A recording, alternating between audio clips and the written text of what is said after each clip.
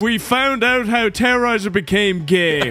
Would you rather get stabbed or shot? Probably shot. Have you ever been stabbed? No, have you? Kind of. I impaled myself on a fence. I climbed a tree and then put my foot on the fence between the two spikes. There's spikes all along the top of the fence. Oh yeah, those ones. And I went to jump and the tip of the spike snagged the trousers, pulled me back to it, and then impaled my right cheek. Right by the bumhole, by the way. It went about a good 3 inches into the spike.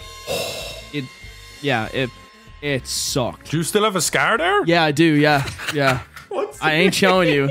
I ain't showing you. Is that why you're kind of gay? Because like you have this traumatic gay experience with a like. I don't know, but with my sexuality, I guess you can say I'm on the fence.